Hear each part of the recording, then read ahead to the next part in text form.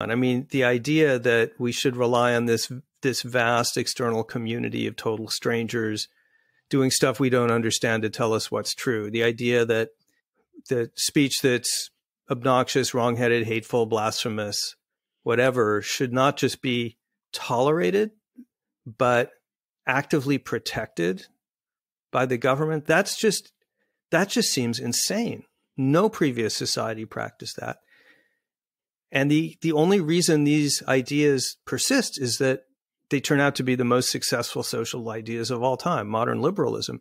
But they'll never be intuitive. They'll never be widely accepted, which means people like me and my children's generation, I don't have kids, but their children and grandchildren will just have to get up every morning for the rest of their lives and defend these systems from scratch, period, forever. And the good news is we've done a pretty good job of that because we still have free speech and, liberal societies.